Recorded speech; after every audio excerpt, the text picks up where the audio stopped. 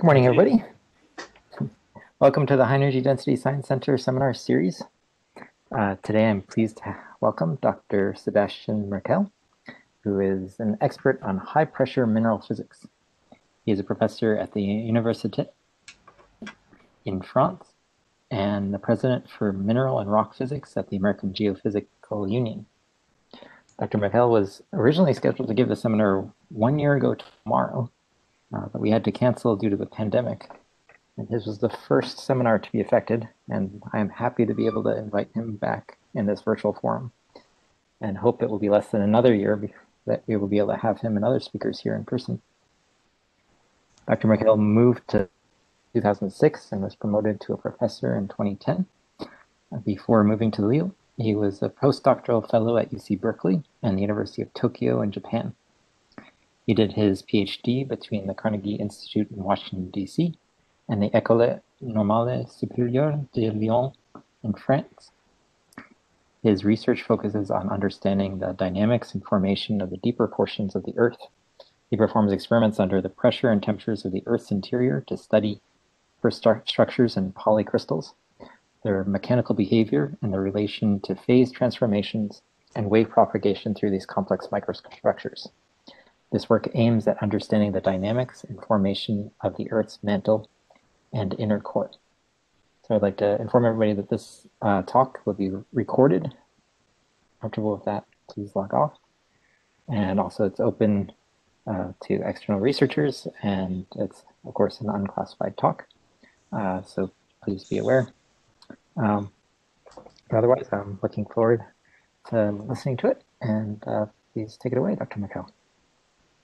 Okay, well, thank you for the introduction. And in fact, yes, I was supposed to give a talk last year, almost a year ago. I think maybe even exactly a year ago. And I canceled everything. Yeah, a year ago tomorrow. A year ago tomorrow, yeah. And then I flew out of the US. I was going to finish the talk. I was escaping, going home. So thank you for the invitation to give this talk a year later. So good morning, good evening here, and so I'll be speaking about what we do here under high pressure to study microstructures of materials. So I hope everything will go well. If anything, the slides or the sound try to flag me down, I hope I will see it.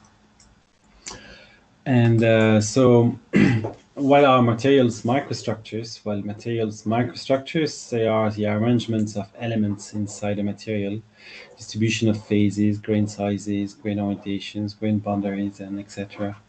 And they are relevant for multiple material properties, and in particular for the rheology of materials, for mechanical properties, strengths, wave propagation, elastic anisotropy. And many more. And I put a few examples of what microstructures look like. Like this is what microstructures look like in a polycrystalline olivine, a mineral for the deepers, or in metals as well. It's a very common field of study. Now, why do I, as a geophysicist, care about microstructures? Is one application is, for instance, we have an isotropy of propagation of seismic waves. Seismic wave in the inner core of the Earth travel faster if they go north to south than if they go east to west. And where it is coming from, can it tell us something about what's happening inside the inner core, or about its history, how it was formed, how old is it?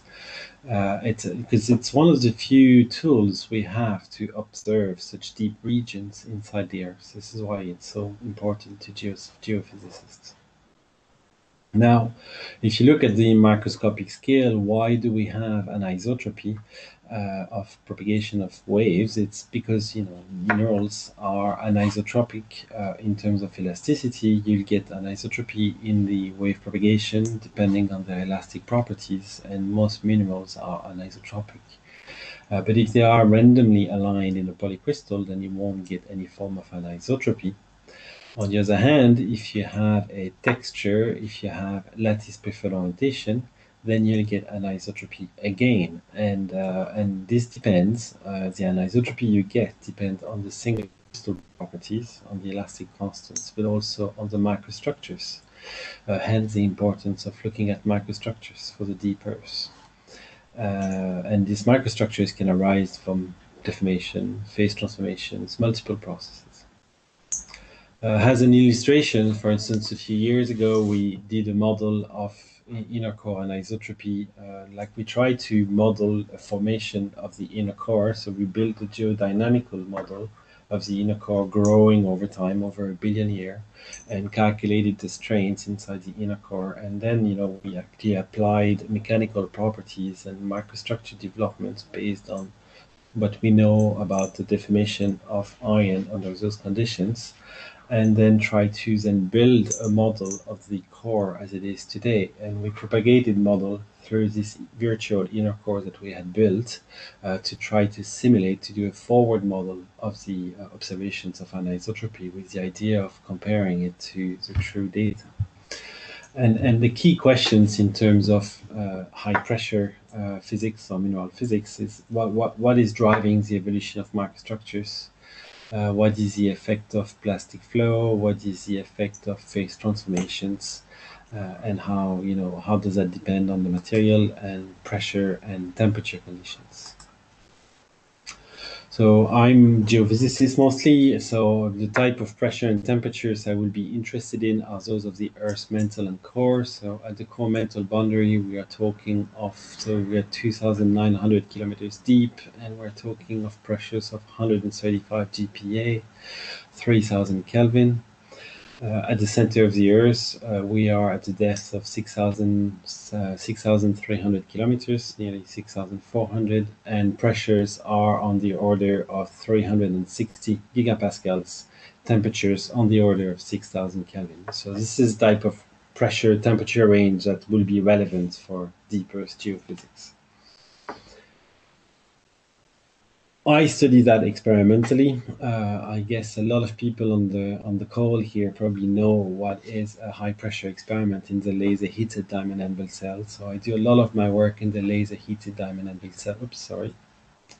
In the laser heated diamond anvil cell, so where we can reach the pressures of the center of the Earth by compressing samples between two gem diamonds. Just the only problem is that samples are small, but apart from that we can. And then by focusing infrared lasers, we can actually reach temperature in kelvins. I also perform experiments using multi-anvil presses, large volume presses. This is an example of the large volume press at ESRF, the European synchrotron at ID6. Where the pressures we can reach are not as high, but the advantages of using a multi-anvil press is we can use much bigger samples. This is a sample assembly which goes inside the press. The samples are mini. We can also control the pressure, the temperature, but also deformation much better than in the diamond anvil cell. But then the pressures you can get with that press are maybe on the order, maybe 20 GPa if you push it hard. And I've also performed some laser-driven compression experiments. I'm giving a talk at Livermore here, so I guess most of you know about that, where we can, reach very high pressures, temperatures by focusing high-power lasers to polymer on the back of a sample that will, then that will generate shock wave or various type of compressions inside the sample, and then reach pressures, temperatures which are actually well above those of the Earth's interior. Something I like to focus when I give presentations in general is how important it is to couple those facilities, those techniques with large scale facilities.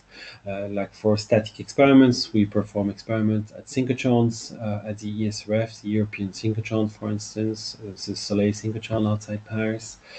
We can also use free electron lasers, and these dedicated beamlines on large scale facilities are really key to this research because they offer intense and very high power X-ray sources, and they are very well suited for high pressure, high temperature experiments with dedicated setup which are in place and aligned. And this is what allows us to do actually a lot of the good science in the field of high pressure research. It's not the only way, but it is a very important way, and I like to focus on that because large-scale facilities are expensive, but it's where the science gets done. And we do measurements using X-ray diffraction, radiography, tomography, EXAFs, spectroscopies, many types of science and measurements. So now that I've introduced the topic, I told you I was going to speak about microstructures, which is what we focus on, and I was going to give you two examples of the work we do here in Lille and with collaborations. Actually, you'll see later. And the first will be on static experiments, where I'll be looking at microstructures induced by phase transformations. So I'll look at deep earth oxides and how the transformations can affect grain orientation, grain sizes, and the geophysical implications. And then I thought, since we have results, it would be interesting to speak to this audience about stress and texture in shock compressed iron, which we've done experiments on at SLAC a few years ago. So transformation microstructures, it's a project I I've been working on for several years, and at the moment we have a large grant between France and Germany with several PhD students to work on this. And so the idea is to look at transformations in oxides and what is the effect on grain size, grain orientations, and how relevant is it for the Earth's mantle. For instance, we have this transition between perovskite and post-perovskite. So the perovskite is a dominant mineral in the lower mantle. The post-perovskite is, we think, dominant in the double prime layer, just above the core mantle boundary. And it's one of the most important phase transformations when you look at the Earth's mantle. And it was discovered in 2004 and has been driving research since, so for the last 15 years. And this is what people have suggested on how this transformation can be happening. The first simulations of Takutsuchiya, for instance, in 2004, so he suggests like there's a distortion of the perovskite lattice that will lead into the post-perovskite phase. And then Artem Oganov made models where he had this complex metadynamics model where stacking folds will be moving through the material and allow you to go from this perovskite phase to this post-perovskite phase. But then later there were experiments on analogs, NiO3, where they've been looking at electron microscopy and found orientation relationships between perovskite and post-perovskite. Now, if you look in details about these mechanisms that have been suggested, they're actually different in the way the crystals will be oriented relative to each other. With the first mechanism, you get a 45 degrees rotation around the C-axis to go from a perovskite to a post-perovskite. With the second mechanism, it's pretty much random. It's a random rotation around the C-axis. With the model of David Dobson in 2013, it's a 16.7 rotation around the C-axis. So those are different, and actually, do they even apply in polycrystals is one of the questions. Now, why do we care? It's important in geosciences, it's important in geophysics because we think it will be relevant for the D double prime layer. Whoops, let me go back. Where imagine if you have a slab that's arriving at the core mantle boundary, you'll have this transformation between perovskite and post-perovskite. And the question is, are you keeping a memory of the microstructures? Are you keeping a memory of the texture when you go to the post-perovskite phase? And what does that do on the seismic measurements that we do down there? Or are we resetting everything? Do we get a full reset? Is the material after the perovskite to post-perovskite transformation just clean of the history of what was happening before? So if I look at the details of these mechanisms of David Dobson, for instance, this is how he suggests you make a post-perovskite out of a perovskite. So this is a perovskite in green and post-perovskite in red, and so you can, out of each parent orientation of perovskite, you can have two daughter orientations of post-perovskite, and each have a 16.75 degrees rotation relative to perovskite. And now, does that does it go between those two variants, those two daughter phases? Which one is going to grow? Are you going to have one of the two or the two of them? This type of questions we want to answer. To approach this problem, we use multigrain crystallography.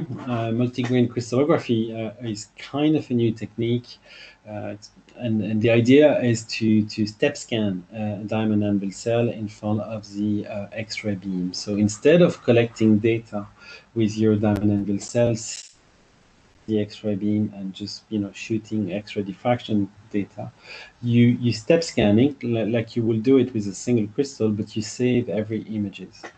And we typically rotate over 45 degrees and collect data every 0.5 degrees. That gives you 90 diffraction patterns per PT point. And then you look at the spots. All those spots you get because your samples has grains and it's very spotty. It's common in diamond cell experiment that the diffraction images are spotty.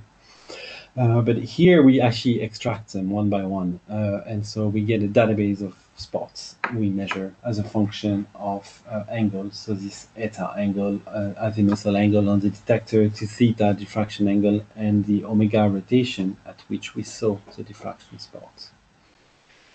To get to that type of information, the idea, the way you do it is you have these images you acquired at every step in the rotation. And you can, for each pixel on the detector, you can calculate the median value of the diffraction intensity that you measured. And you get this median image, which the median image actually, this has the effect of keeping the background, the powder, but the spots are removed from that image. And if you subtract the median image from the diffraction image, then the spots show up very easily. You completely get rid of the diamond cell background, the diamond diffusion and the powder signal and whatever is on the way is completely gone. You only keep the spots, the bigger grains in the sample. And then it's just a high pass filter to locate all the spots and those peaks. Based on those images, you can actually even get a first set of information because the average of all of those diffraction images include the signal from everything, large grains, background, small grains, whereas the median image includes background, small grains, but not the large grains. And so this tells you an idea it tells you something about your sample. And if you do a 2 theta, an integration of that image and plot the intensity versus 2 theta, the ratio between the two sets of intensities you will get tells you how much of your sample is in the form of grains and how much of your sample is in the form of a fine powder, which you can't see. Now, how do we do that? When typical capabilities, we are working with about 10,000 diffraction spots per pressure, and then we do random walk through orientation space to locate the grain. So we do typically 1 million trials, and that allows us to index on the order of 500 grains, sometimes less, sometimes more at each pressure. And then for each grain, we get ideas on their orientation, their cell parameters, their relative volume. We've already published quite a few papers on this. The references are here, but also since we have these grants in which we are training many students, we actually, we wrote a wiki for those students as we were training them, and so it's now available online, and it tells us how we do this type of data analysis if you are interested. I also wanted to say that there is a project of having a working group at the International Union of Crystallography, which will be called Diffraction Microstructure Imaging. The project will be sent pretty soon, actually. And so we hope this will be part of the International Union of Crystallography soon. Not only for high pressure, for many fields in material science. So I'm going to show some illustrations with going from a perovskite to a post-perovskite phase. I'm not going to look at the true phase in the deep mantle because it's at the moment outside our reach for this type of experiments. Here we worked on this cobalt analog because the pressure and temperatures you can reach with resistively heated diamond anvil cell. And so what we did is we heated a sample to 900 Kelvin, compressed it in the perovskite field, converted it to post-perovskite, and then we look at the grains in perovskite before transformation, then look at the grains in post-perovskite after transformation. And then we're going to go back from post-perovskite to perovskite. So what I'm going to show now are the statistics of grain orientations that we measure in perovskite before the transformation, and then in post-perovskite after the transformation, as we increase pressure from 14 GPa to 17 GPa. So when we look at perovskite, we were able to index 1,000 grains, 1,100 grains. And what is plotted below, it's the projections of the grain orientations, with the diamond cell direction is on the sides here. If you don't know how to read the pole figures, it's okay. What matters is each point here on this figure is a grain, and where it is located on the figure tells you about the grain orientation. And so we are following the orientation of 1,000 grains inside the sample. Now, as we go to post-perovskite, we can perform the same exercise. And so we are through 3 GPa higher, and we perform an indexing of our diffraction data using post-perovskite. And now you can see that we have now 800 grains, and we have their orientation distribution. For each grain, we know where they are. I mean, we know their space where they are in the orientation space. And when we started the project, I wanted to be able to say, oh, one grain here is this guy in perovskite is becoming this guy over here in post-perovskite. And as a matter of fact, it doesn't work. We don't have enough orientation resolution for that. But we can look at it, big features. So for instance, the first thing we can see when we compare those two distributions is that the number of grains is multiplied by a factor of 2.5. When we look at the orientations of O1 planes, well, they are pretty much matching between O1 of perovskite and O1 of post-perovskite. And if you remember the mechanism that were suggested, it was a rotation around 001, so it makes sense, and it's compatible with those mechanisms. Now, if we look more carefully, it's not as easy to see, but the orientations of 1.0 in perovskite are not so far from the orientations of 1.0 in post-perovskite. And that matches what David Dobson suggested, not the other two. If you had the Tsuchiya model, it would rotate by 45 degrees. If you had the Oganov model, it would be random. And so it actually goes in favor of the Dobson model. You can go a little bit further than that, you can actually simulate it. So you know the orientation relationship. So you can say for each grain of perovskite, I know this perovskite is going to have 2 daughters, and these daughters are going to be with this orientation.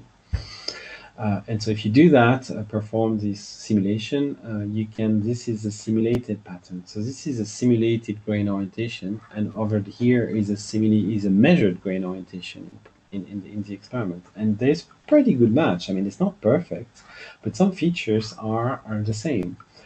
And if you look more carefully, we have 2,200 grains in the simulation. We have 2,800 grains in the experiment. And so those grains have been coming from somewhere.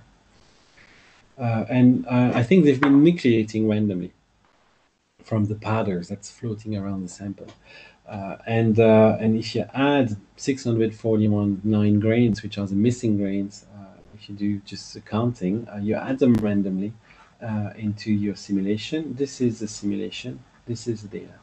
There is a very, very good match between the data and the simulation on the mechanism of and so it's very consistent with the mechanism of transformation between perovskite and post-perovskite. That was suggested by David Dobson.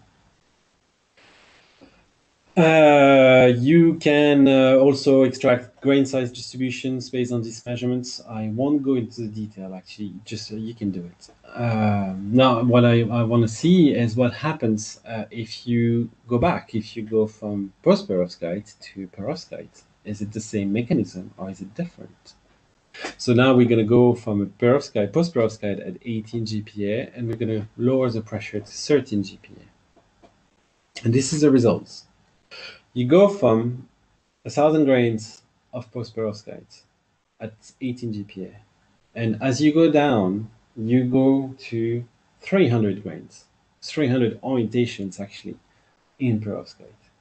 And if you look at those 300 orientations in perovskite, they actually are very concentrated around one specific orientation for 001 and two orientations for 010 and 100.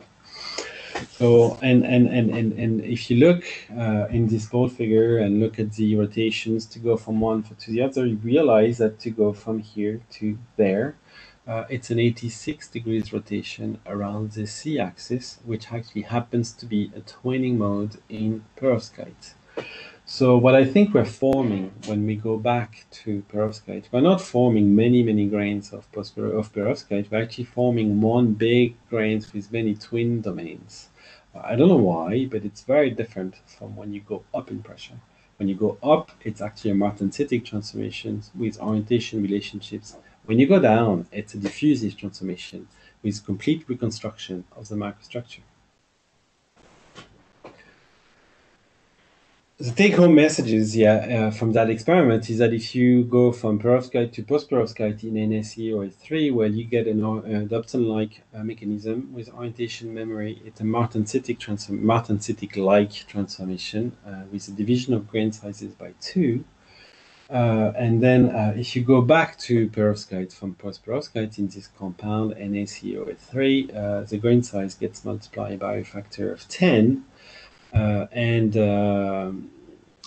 you lose the orientation memory, so you don't have any memory of the orientation before. In the figure here, the crystals of perovskite that we are growing don't have any specific orientation relative to the experiment, orientation relative to the starting material. It's just one orientation that just started the transformation and then took over, I believe.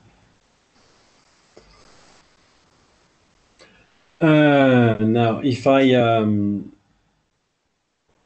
so what are the consequences of that? Like, if you are talking in terms of geosciences, in terms of geosciences, well, you know, like you imagine you have a dull welding slab that goes down in the lower mantle. You'll have deformation of your perovskite polycrystals through dislocation glide, dislocation climb, diffusion, whatever. You'll be building a microstructure in perovskite as your material is going down in the Earth's mantle. As you make post-perovskite, you'll get a transformation to post-perovskite, and you will keep a memory of the microstructure in perovskite. It will be changed, but there'll be a memory, and the grain by 2. Then, as your material is going down along the core mantle boundary, you will have changes in grain orientation through plastic deformation, through motion of dislocations or whatever, maybe grain growth, and develop a new type of anisotropy, a new type of texture, new type of microstructures. Then, when you'll be reaching a region of high temperature where you transform back to perovskite, you will lose the memory of all of that, and you'll unclean material. They'll be fresh, you'll be clean, and actually, apparently, from the experiment, you even get a grain size multiplication by a factor, which is quite significant. Then, perovskite will be driven up in the Earth's mantle and again deformed through dislocation, climb, glide, or whatever mechanism it wants to deform, and developing its microstructures. So this is one application. But as you saw, we were working, so it's a very interesting results, but we were limited in the pressure and temperature range. We couldn't work on the true perovskite, post-perovskite that we wanted to, that would be relevant, that would be the one you'll find in the Earth's mantle. For that, you'll need laser heating, and you need to be able to rotate your diamond and bell cell in front of the X-ray beam while collecting X-ray diffraction. And it's actually possible now. I mean, it was before the ESRF went for repairs, just installed it at ID27. They just installed a system like that, and we're lucky enough to use it. So this is a drawing, this is a picture of the system. So the X-rays here are in green. The detector is to the back, the beam is coming from the front, and the sample diamond cell will be sitting here. And this is a laser heating system that is shown in red. And it's being held by two huge arms, which you can't see on the picture, but below there is a rotation stage, and you can actually rotate that whole thing in front of the X-rays. So I had a movie, but it wasn't playing very well, so I took screenshots. And so this is our diamond anvil cell on this rotating laser heating setup at ESRF that we measured just before they closed 2 years ago. And so the laser, this is a laser heating system and the diamond anvil cell. This is our 2D detector, and the beam is coming from the back. And then we can actually rotate the diamond cell while laser heating. So we can actually collect this type of step scan data while laser heating and while maintaining the sample at a relatively constant temperature. So as the first applications, we looked at what's happening in olivine and wadsleyite, which are relevant for the Earth's upper mantle and transition zone. And so here, what we are looking at, it's just a sample of the results. It's the ongoing work of Estelle Ledoux. She's working on, she's finishing up right now. Where we look at olivine at 1700 Kelvin, 21 GPa, and then we increase pressure on the sample and transform to wadsleyite while keeping laser heating. Pressure goes down due to the phase transformation, and then we keep increasing pressure to 18 GPa, 19 GPa, and all along the way we keep the sample at a 1700 Kelvin, and we at each step in pressure we stop the pressure increase, collect multi-grain diffraction, and then go on and go again. And so the difference between the previous type of experiment and this one is the temperature. We actually can work at several thousands of degrees and stay there for hours. We've actually been able to do such experiments over like 20 hours or so. And so then we can follow grain orientations in olivine and wadsleyite. What's plotted here is inverse pole figure, and again the dots tell you something about grain orientations.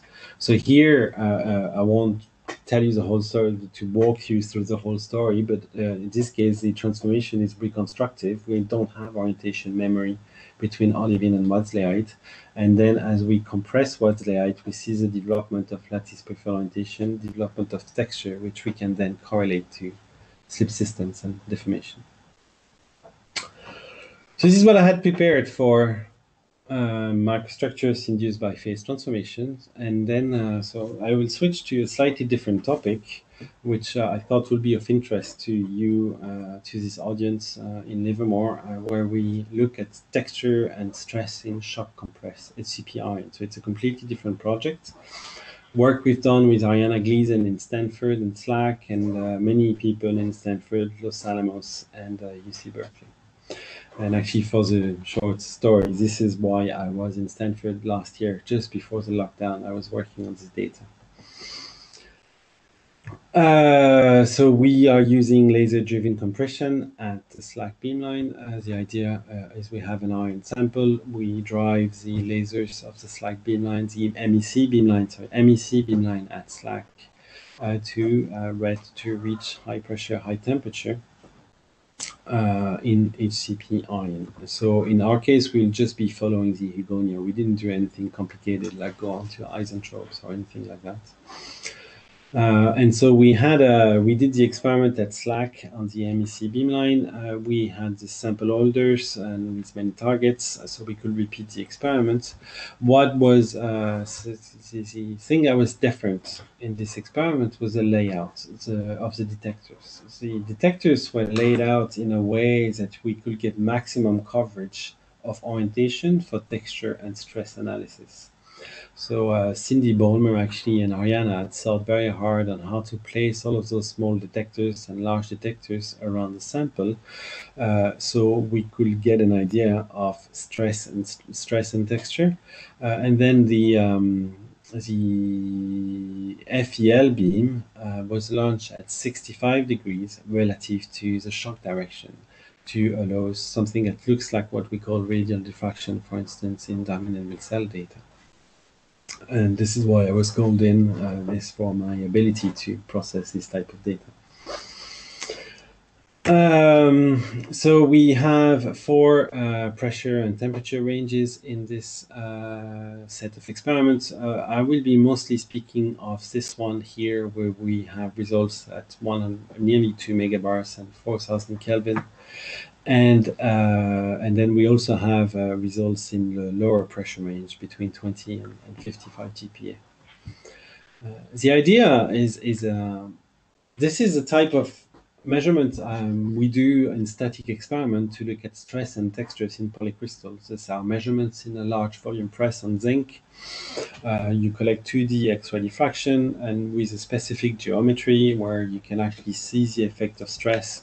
And as you compress the material, if you put stress, the Debye rings will be distorted and will become like ellipses.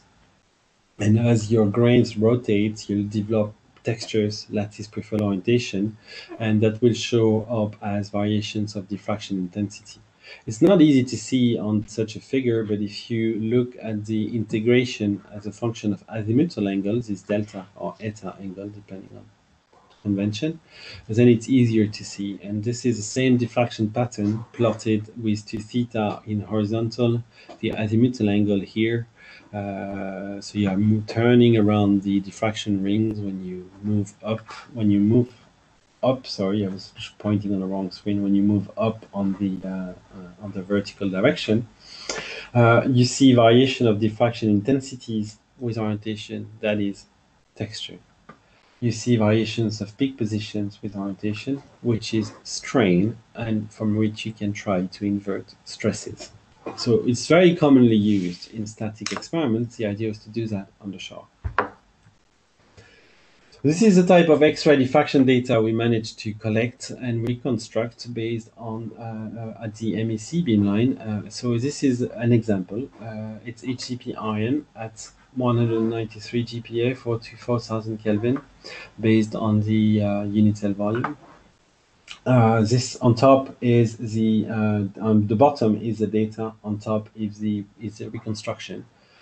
And you can see diffractions from the ambient pressure BCC, which has not been reached by the shock yet, and then of the high pressure HCP phase. The data looks very noisy and very, the coverage is not complete, far from it. But we're lucky that we can assume that there is some form of axial symmetry around the shock direction. And which allows us to make a lot of assumptions on how the stress and the texture should look like. And then HCP materials have a lot of redundancy, so you don't need so many peaks to get some data.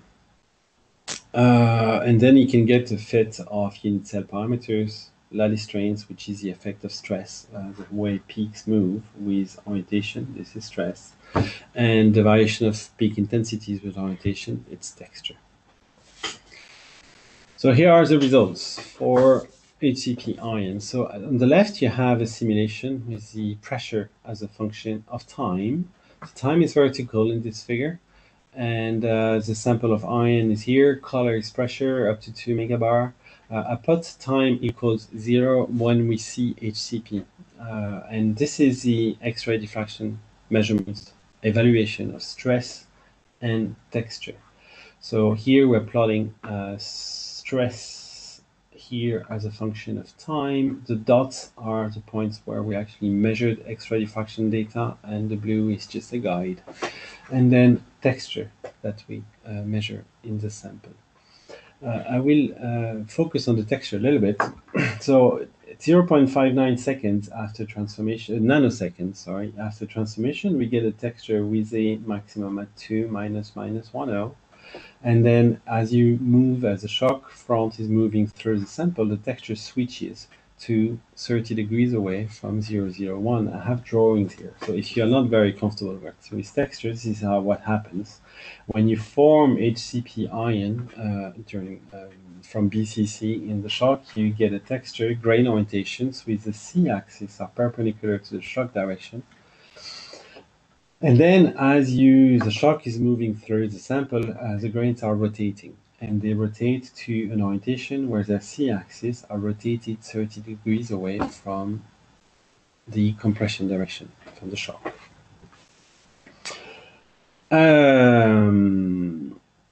Now, how does that? What is the reason for that? So we can try to do modeling of texture evolution. It's something we do very commonly for HCP metals. So this is the VPSC simulation, so viscoplastic self-consistent, where I can force a deformation mechanism to take over the plasticity and grain orientations. And this is the result. So this is the type of textures we measured in the experiment as a function of time, as the shock is moving through the material. And this is the experiment, the simulation results. So here is the starting texture in the simulation is the experimental texture after transformation. If I run a simulation saying that texture is due to basal slip, this is what I get. If I run a simulation saying dominant prismatic slip is dominating grain orientation, this is what I get. If I say it's pyramidal C plus A, this is what I get. And if I actually assume that the dominant deformation mechanism is twinning, this specific type of twinning, which is common in UCP metal, 1 or minus 1, 2, then I get something which actually is really close to what we see in the experiment. So what's happening when we go from a texture at 2 minus 10 to this one, 30 degrees away from compression from C, is the grains are twinning. The grains are twinning under the effect of shock, under the effect of plasticity. You get grain orientation through twinning. Then later in the shock, we get an increase again of the starting texture, and it's just due to the shocks that's moving through the sample. And there's new grains of HCP being generated, and they are generating with the starting texture, and then they slowly twin.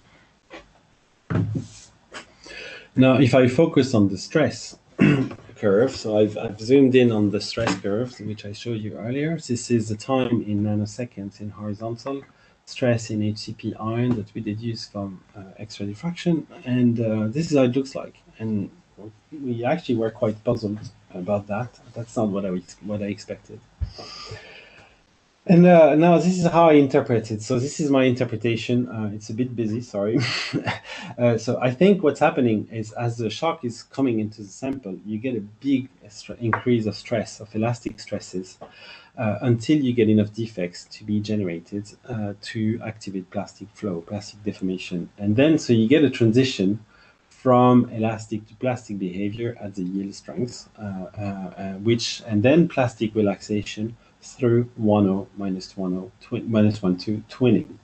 And then as you activate plasticity, the polycrystal can relax stresses, and so it goes down.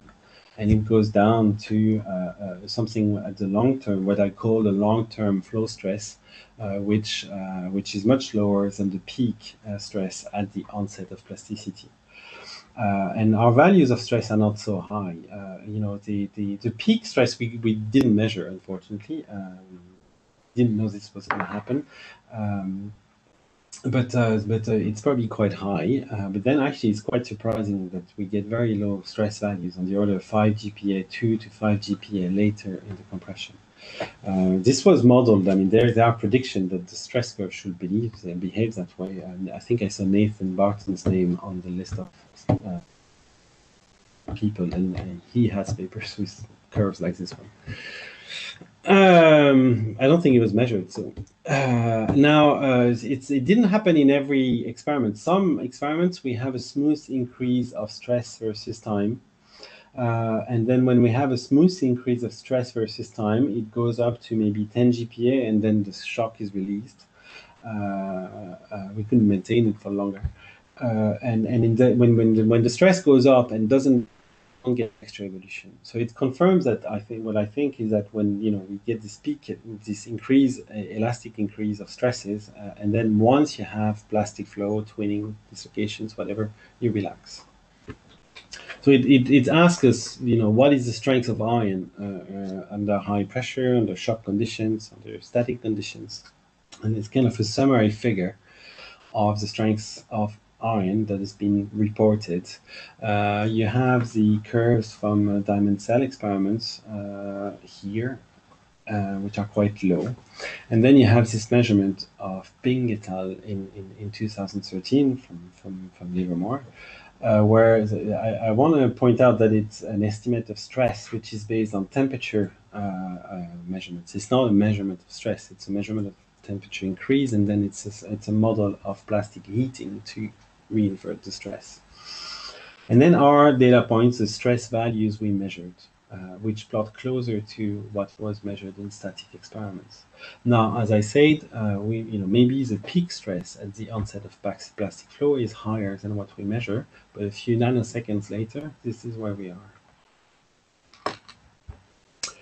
So in terms of plasticity of shock compressed HCP ion, we managed to perform in situ X-ray diffraction measurement of stress of lattice preferred orientation during laser-driven shock compression, and look at those the time dependence of stress and time dependence of microstructures.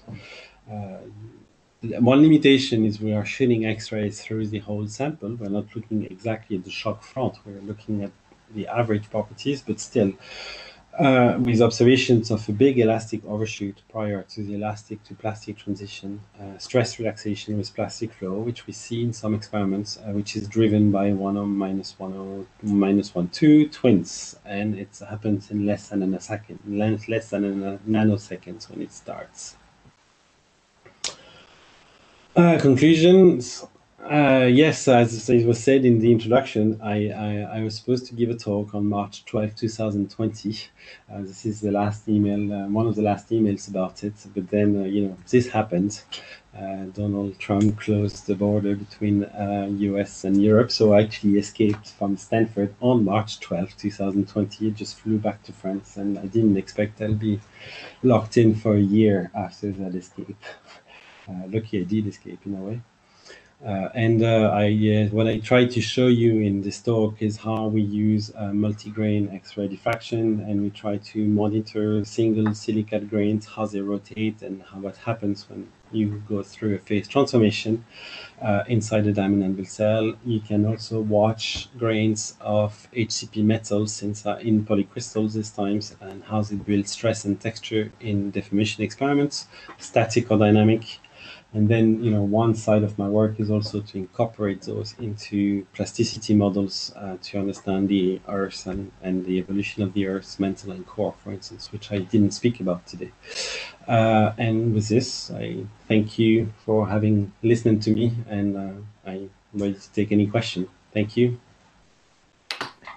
Thank you very much for the talk. So I invite everybody to enter any of your questions in the chat field, and I will read them off for our speaker. And also, please unmute yourself so we can give our speaker a nice round of applause.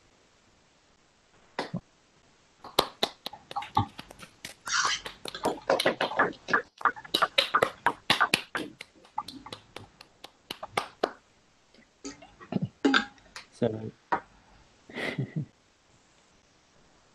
there's a question from Jeff Colvin.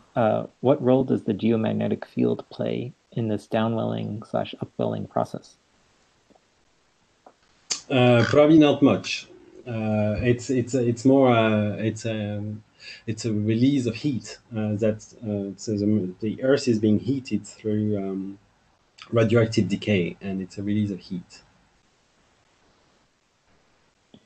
And Jill Bernier had a question. Did you want to unmute yourself? Hey, Sebastien. Hello. I got a question about your kind of a technical question about the stress analysis from the LCLS data. Yeah. Is that are the stresses that you're calculating coming from ISO strain approach, coming from the measured powder diffraction strains? Kind of, yeah. It's the typical residual stress analysis, that you can do on X-ray diffraction data. There's no complex model of any form. Oh, like sine squared psi, or the yeah, sine square. That is sine square law, yeah. Okay, that answers my question. And there's a question from Fnu Saranch. Says the 10 to 12 twinning mode in HCP is extension twin. What it is getting activated, or why do you think it's getting activated during compression? So it is true that 1O minus 1, 2 twinning is an extension twin in HCP ion. It depends on the C over A ratio. But it means it's when we say extension twin, it's extension of the C axis. And as you actually the figure is projected here, as the shock is coming through the sample, the C axis is perpendicular to shock, and it's actually under extension. And so you activate an extension twin.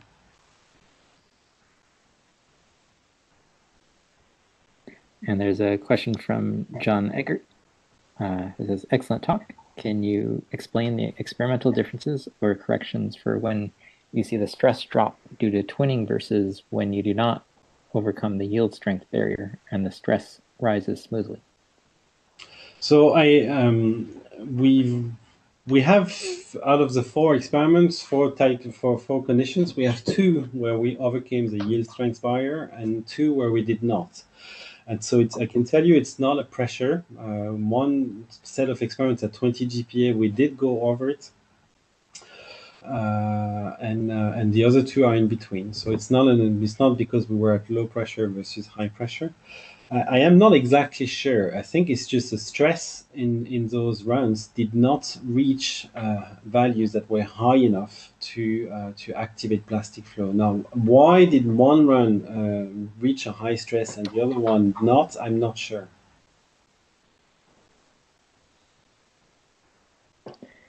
And there's also a question from Ivan Olyanik.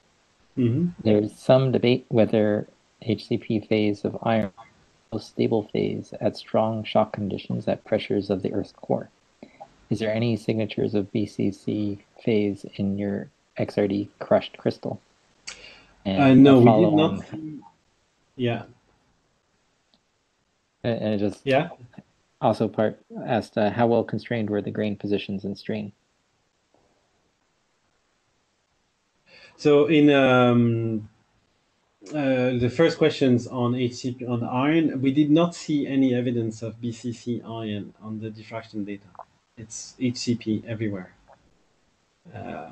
We see a BCC on release, actually sometimes FCC, sometimes BCC, but I don't see any high pressure BCC.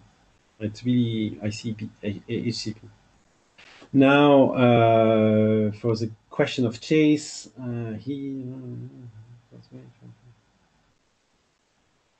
Yes, I apologize. I mixed the second question appeared right. I was reading it. So he's talking of multigrain crystallography, and he's asking me for the measurements I had on NaCOF3, how well do I constrain the grain positions and strain? Well, not well, actually. For that experiments, we don't have a good resolution on grain positions. With the new ones, the laser heating experiments, we have actually, when we try to invert with fetal bees the grain positions, it seems very consistent. The strain tensors, I'm not sure. For these experiments with resistive heating, no, we don't get a good position.